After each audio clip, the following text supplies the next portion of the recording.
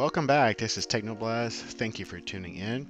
And in today's video, I'm going to go over the settings where you can allow automatic sharing of your video or picture captures or your achievements.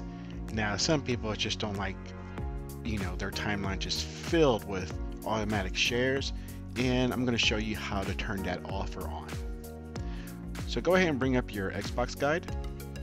Go all the way to the settings towards the right. Go down to settings. And then you're going to scroll all the way down to preferences. Scoot over to the right, then go to the last one called activity feed.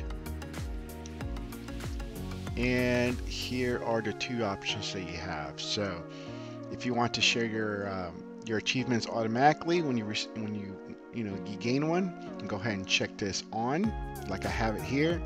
And every screenshot or video clip that you capture will also be shared if you got the checkbox enabled.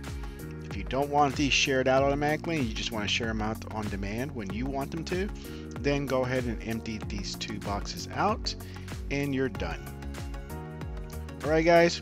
Hopefully this helped you out. If you have any questions, put them down in the comment section, and I'll try to get back to you as soon as I can. Until then, TeknoBlast out.